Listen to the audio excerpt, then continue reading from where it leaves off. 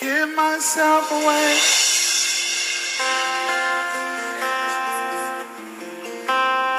I give myself away so you can use me. I give myself away. Hallelujah, hallelujah. Shabbat shalom, everyone. Shalom, shalom. I want to welcome everyone to the West African Hebrew Israelites, the hidden identity. Thank you so much for joining today's teachings. I know your life will never be the same. Father, I praise you. Father, honor you. For you alone deserve the glory, adoration, magnification. You alone deserve the praise. Father, I adore your holy name. Supreme being, you are worthy to praise. I thank you for this privilege. Father, bless your holy name. And I'll take this opportunity and say thank you so much for our new subscribers and old subscribers. Everyone that took time to subscribe to the channel, I say thank you, thank you, thank you so much. May Yah bless you and keep you. May Yeshua change your countenance. May Yeshua turn your situation around. May everything that you touch will be a blessing. May the Father bless you. May the Father bless you, enlarge your cause. May He bless you, enlarge your cause. Today, our teachings, we are doing teachings about Joseph. We are doing teachings about Joseph and who is Joseph, and did the Egyptians have a record or have something to show us who is Joseph? Because we have a lot of fame out there, letting the people know that like the Hebrews are this race, they are white, they are this, and even to movies and to our children and all that, our children books. But before we go deep or we'll continue these teachings, let's read one of the covenants, please. Today our covenant, we'll read 2 Chronicles chapter 7:14. It said the covenant of the Lord Yahweh, the covenant of the Lord Yahweh. And I read, if my people which are called by my name shall humble themselves and pray and seek my face and turn from their wicked ways, then will I hear from heaven and will forgive their sin and will heal their land. 2 Chronicles chapter 7 verse 14. So we have the first map on the screen right now, and this map will be the map of Africa, and we can see Egypt. We have arrow pointing to Egypt. So now it's not like we don't know where Egypt is locating, or maybe one doesn't know. That's fine, but it's good for us to bring the map here and there to refresh our memory. So we have the map of Africa, and we can see Egypt and Israel share border. Is like from, let's say, Nigeria to Cameroon, or Nigeria to Benin, or to Benin or Togo, being West Africa. So that is the reason why we have the map showing border to border, and that help. I hope so. We have the next map on the screen right now. Like I said, we are doing this today. The teachings will be based on Joseph. Who is Joseph? And so when we mention Joseph, that means we have to do the link for our forefathers. So the map that we have, you can see on the right on the top. A minute ago, I said the map that I showed, I said Egypt and Israel share border. So this is what we have. Now they have made man-made Swiss canal, but like as you can see, you walk without any disturbance. There won't be any water or anything. But recently they did, or this time they have made canal like to cross. You have to cross. It's just by the way. So let's continue today's teachings. Like I said, you can see the land of Canaan, being Israel, on the right of the map. Then on the screen, and then you have Egypt on the left on the screen. So we have arrow pointing from the journey, our forefathers' journey from right side to the left side, and went to Goshen. When you read the Torah, or you read the Bible, Genesis chapter 45, 9 up to 21, we will read. So you can see as the journey. So on the bottom and the middle, as our forefathers went from Israel, the land of Canaan, or the Canaanites. Even the Pharaoh and the people of Egyptian call them, they are Canaanites, Hebrews. So you can see as they journey from right to left and went and dwell. It's not like Israel is in Europe, but no, Israel is Africa, the land of Africa, Akabura, or the land of Eden. That's the name. Israel is in Africa. So when you look at the map, Israel will be on the northeast of Africa. So Egypt to northeast of Africa. Let's read Genesis 45, read from 9 up to 21. And they which heard it, being convicted by their own conscience, went out one by... Sorry, Genesis 45, we read from 9 up to the 21. So let's read it. Haste ye, and go up to my father, and say unto him, Thus saith thy son Joseph, God hath made me Lord of all Egypt. Come down unto me, tarry not.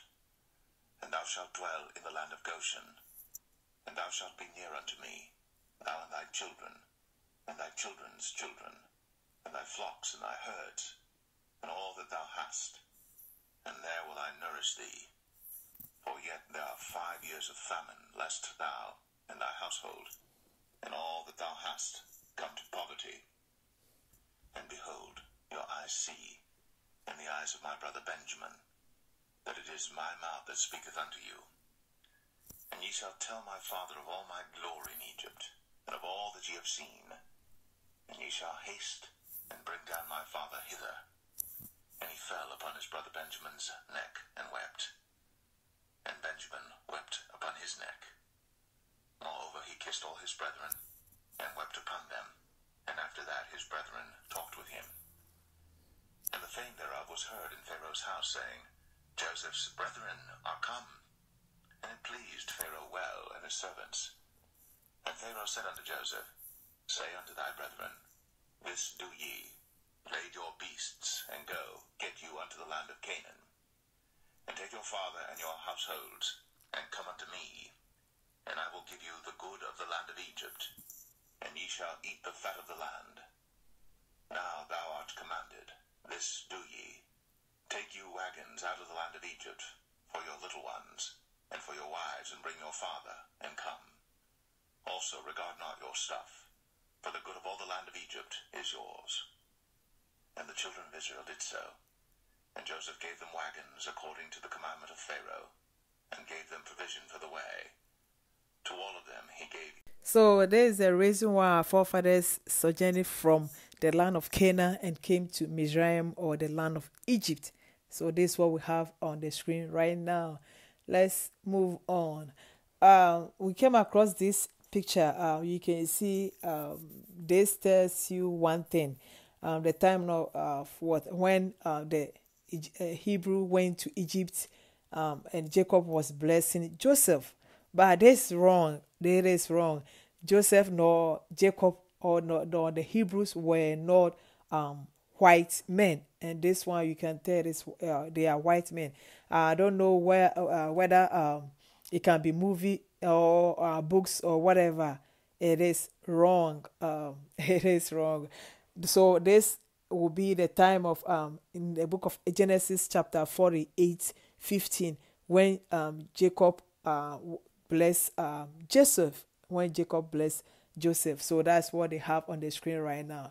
For the sake of our children and our grandchildren, please, that's the reason why we are doing these teachings. I think last week one, if you haven't watched it, watch it. We did about Moshe. So the Moshe one too, we brought different pictures to compare who is the actual Moshe. So as you can see on the screen right now, it is a lie. The Hebrews or the Israelites or the Jews or the children of Jacob were no white men. Let's do the next one. This one will be perfect example. Jacob was blessing his grandchildren, being Ephraim and Manasseh. And that one too, Genesis chapter 48, from 16 up to 20. We'll read it. And Joseph went, so father, like you are doing the wrong. He say, I know. But again, the picture does not tally. Joseph nor Jacob won't be, they are not white men, nor their children, his children. Then the princess of Egypt, the princess of Egypt, she is not a white lady, or she was not a white lady. And Joseph's wife name was Asenath. Asenath, Asenath, Asenath. Let's read something. Let's read the book of Genesis chapter 48 verse 16. The reason why we brought this picture, I'm not saying Jacob and Joseph and the wife being Asenath and Ephraim and Manasseh are white people. No, I quite remember we did a story, if I'm not mistaken, it's about Solomon being Solomon, King Solomon. Then someone gave a comment. Oh, she's saying she doesn't know what she's saying. She's saying Solomon or Solomon is a white man and all that. People just look at the picture, then they start talking. No, I'm not saying they are white. No, I'm saying they are not, N-O-T, not white people. So let's continue. Me all my life long unto this day, the angel which redeemed me from all evil. Bless the lads, and let my name be named on them, and the name of my fathers Abraham and Isaac, and let them grow into a multitude in the midst of the earth. And when Joseph saw that his father laid his right hand upon the head of Ephraim, it displeased him, and he held up his father's hand to remove it from Ephraim's head unto Manasseh's head. And Joseph said unto his father, Not so, my father, for this is the firstborn. Put thy right hand upon his head. And his father refused and said, I know it, my son, I know it. He also shall become a people, and he also shall be great. But truly his younger brother shall be greater than he, and his seed shall become a multitude of nations. And he blessed them that day, saying, In thee shall Israel bless, saying, God make thee as Ephraim and as Manasseh. And he set Ephraim before Manasseh. And Israel said... So this is the scene we have, as we read, this is the scene we have on the screen right now. Let's bring another picture. If the one we show, if it's not west, but this one is just pale, white. Again, all these are lies. We need to be awakening to know the truth. We need to be awakening to know the truth. Knowing the truth is very, very important. And knowing the truth, this very truth shall set us free. So, I don't know, but you can see what they have as Ephraim and Manasseh. Joseph being white and Jacob being white and the wife. But this is not true. As we go on, we have evidence. Who is Joseph? And did the Egyptians have record of Joseph? Did Egyptians have record of Joseph? So let's move on. We have the next picture on the screen right now. This picture, as you can see, two men and one is sowing to other. So by seeing it, you can tell that Pharaoh will be on the left on the screen. Then Joseph will be on the right on the screen. And that one, when you read the book of Genesis 41, 44, you will see Genesis 41, 44, you will see. We have another one on the screen right now. And this one, I think we have done teachings about Joseph when we brought a cup, but a man holding a cup. And but this one, though it's not clear very much, you can see in front of him. And again, this one they carve is not like drawing. They carve like what, cement. They made it with cement. So you can see men carrying stuff, goats, animal, cow, and all that. Being in charge of food. And he's sitting like lay his hand on the food, like. So this a message. As you see it, you read it. Be in charge of food because of the people carrying the food and food around him. Then lay his hand on top of a table with full of food. So be in charge of it. Your hand is on it, so you are in charge of it. Then he was holding a cup. Why did Egyptians have to have this image? Pharaoh holding a cup. does this sound right? No, it wouldn't sound right. I mean, he will hold a cup and drink from it anyway. But there's a message behind the cup. So let's read the book of Genesis, chapter 41. We read from 40 up to 41.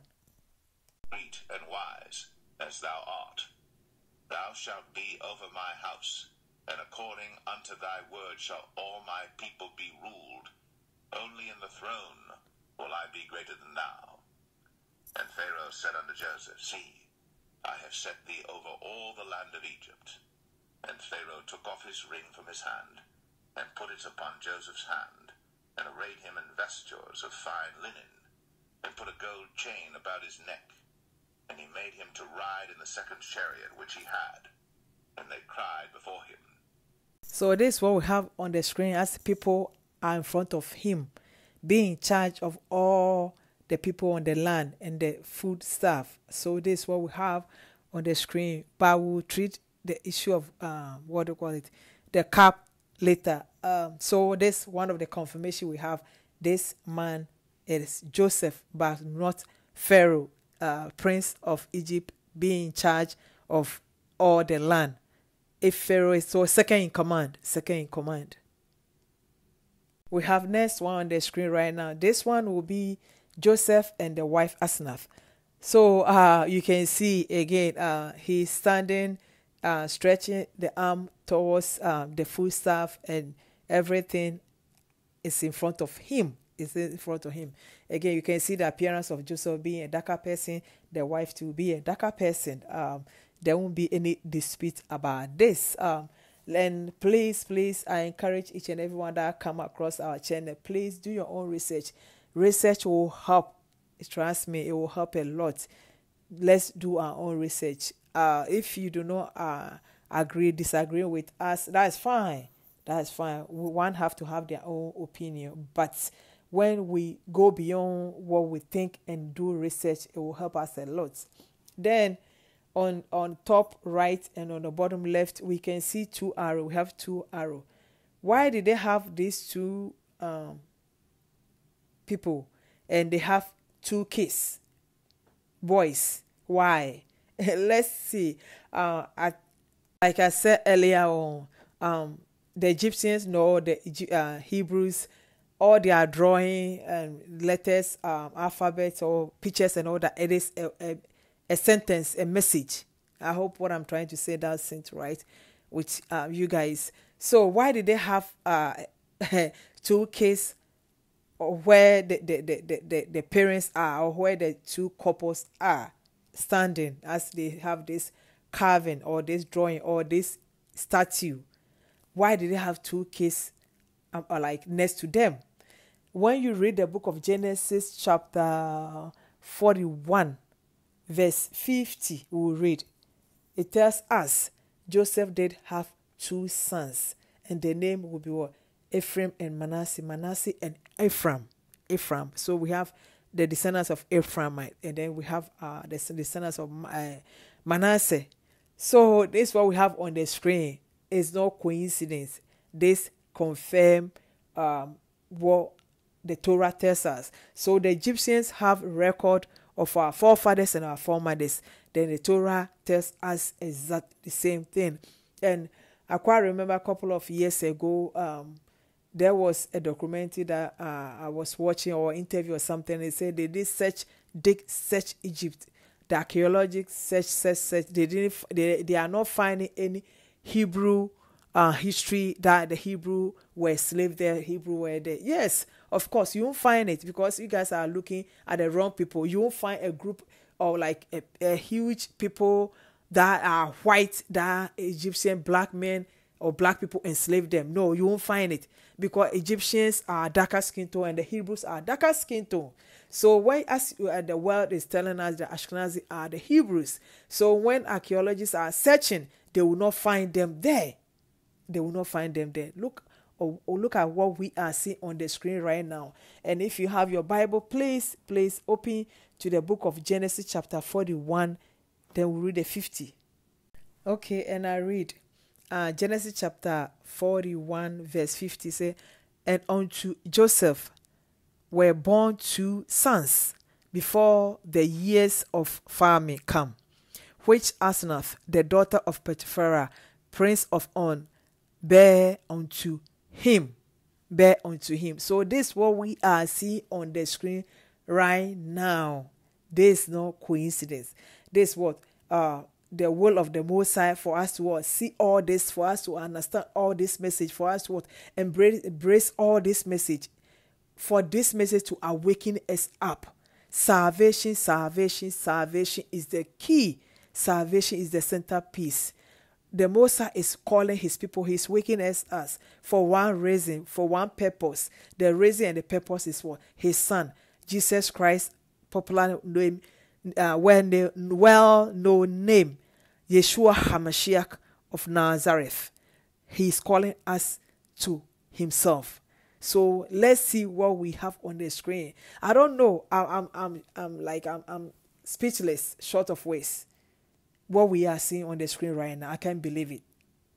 Confirmation, because if it were to be Pharaoh, why did they have to bring Pharaoh children? What message would that send? And on the screen again, when you look at the bottom, under the table, you can see hand in charge. Though he stretched his hand towards everything, again, you can see the hand. And like the food stuff, I think they have a tie of a cow, different thing that they have there, like animal, everything. He's in charge. So he is in charge of everything. Second in command. Why do the Egyptians have to have this calf or this statue and have two kids on the, like, next to their parents?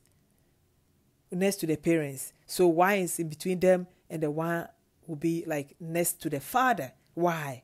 Except one thing, because they record everything. And those days, back in the days, ancient days, their record will be the images, drawing things, carving things. That's the message. So when you see it, you know the story, then it fits perfectly. This one is a whole book, a whole sentences. This is what we are seeing on the screen right now. He is in charge. He was in charge of everything. You can see drink, bottle, you can see kettle, food, everything. He is in charge. Pharaoh put him in charge, and this is what we have on the screen.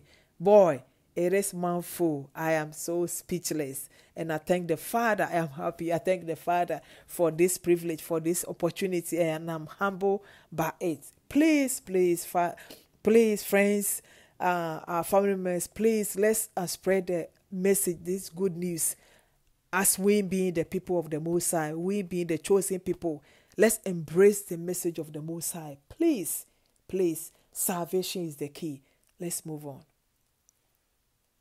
Now we have the first one that we showed that I was saying that the picture was blurred. This one is kind of clear, more brighter, so you can see. We have the one on the right. Some are carrying food stuff, working. You can tell, holding things and keeping themselves busy working. And you can see the master or the second in command sitting. So we have the arrow pointing the cup. Like I said a minute ago, would this make sense that the Egyptian will have this image, Pharaoh holding a cup? It wouldn't make sense. But we know a story that second in command did use a cup, his cup, and that one will be in the book of Genesis chapter 44. We read from 1 to 3, the story of Joseph's cup, Genesis 44. And he commanded the steward of his house, saying, Fill the men's sacks with food, as much as they can carry, and put every man's money in his sack's mouth. And put my cup, the silver cup, in the sack's mouth of the youngest, and his corn money. And he did according to the word that Joseph had spoken. As soon as the morning was light, the men were sent away, they and their asses. And when they were gone out of the city. So please, if you have time, you can continue reading Genesis 44 from 1 up to, you can read up to the 6. You can read up to the 6. But now we know, we have the confirmation. The cup of Joseph, he ordered his people or his men in the house to put the sack in the lad, the cap in the lad sack being the youngest one sack, being Benjamin's sack, and like when you continue reading, you will see, you know the story, or maybe you know the story already. That's fine. So that is the reason why the Egyptians will have the story tell of the second in command holding a cup. Second in command holding a cup. I don't know about you, but I'm so blessed. I am so blessed in having the opportunity teaching. I'm so blessed having the opportunity bringing these messages. So please, enough is enough. We don't have to allow ourselves for all these lies to go on. We can start drawing, doing cartoons, teaching our children. It can be a church or family gathering. We need to tell this story. Our forefathers and our foremothers, they have story time, telling a story. It's not ghost time, but they tell a story. So we need to tell a story. In beginning, it won't be easy telling your children. They see movies, they read books and all the people are white people, and you are telling them they are not the actual people. But what the presentation that we brought today, you can confirm, you can see that indeed the people are not the biblical people that they show on the movies, on the TVs. They are all lies. Biblical people are darker skin tone like us. The race does not change. Our appearance does not change. People being melanin people or people being colored people does not change. So let's do well and teach our children and teach our grandchildren. Salvation is the centerpiece. Salvation is the centerpiece. When you read the book of Acts chapter 4:12, there won't be any other salvation except through Christ Jesus Christ. And when you read the book of Luke chapter 9:10, again, it's about salvation. And I read Luke 19 verse 9 to 10. They say, and Yeshua said unto him, this day is salvation come to this house. For much as he also is a son of Abraham. 10. For the Son of Man is come to seek and to save that which was lost. So it doesn't matter how far we have gone. It does not matter. He who can save whoever is ready, whoever is thirsty, come and drink this unique water. It's about salvation. It doesn't matter at all. The devil will let you know you don't deserve it. You are filthy, you are dust, you are this, you are this. Like, even if they have to mention them, you are the least that they will mention. But as the devil will tell you this, devil will point to you, your flaws, you're wrong, you are a fornicator, you are a drunkard, you are a smoker, you are this. I mean, all your sins, he will remind you one after the other. But remember, Yeshua did not come and save the righteous. You can go to the Torah, just read read the book of Matthew, up to the John or Luke. Just read and find where he saved the righteous. He didn't come to save; he came for the sinners. And as we read Luke chapter 19, verse 9 to 10, he said he came. Today salvation have come to the house of Lazarus. He came, Zacchaeus, sorry. He came to save which was lost. So far as you are a descendant of Abraham, you are a Hebrew, salvation is yours. Salvation is yours. He came to save the house, the lordship of the house of Israel.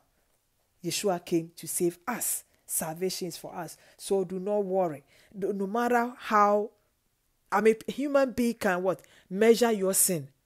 But the moment you break it down and give it to the Lord and accept him as you raise your hands, he will save you.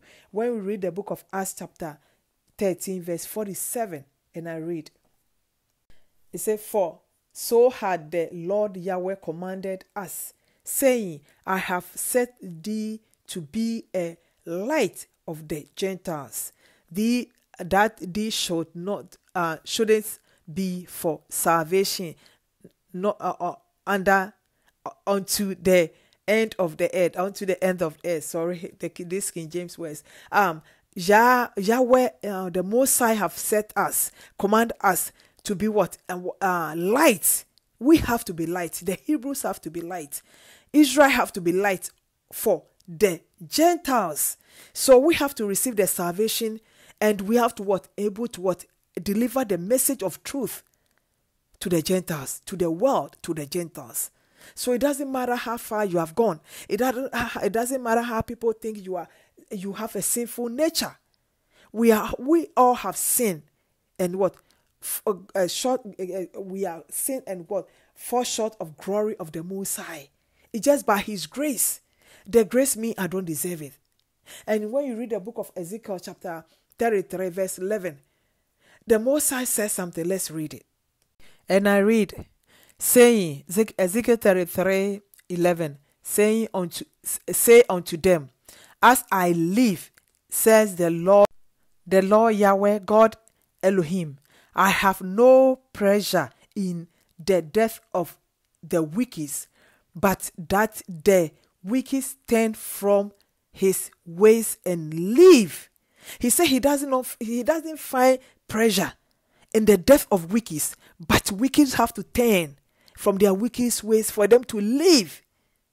Live. Even if you die today, you are living forever in heaven. It's just so simple. He is the God of all flesh. And he said he doesn't find what pleasure of the death of wicked, but that the wicked turn from their wicked ways and live. They have to turn and live. And as I'll continue, he say, turn ye from your evil ways. For why will ye die, O house of Israel? O you Hebrew, why will you die? He's not talking about just this fleshy death, that this decayed body will die and just gone. No, he's talking about eternal life.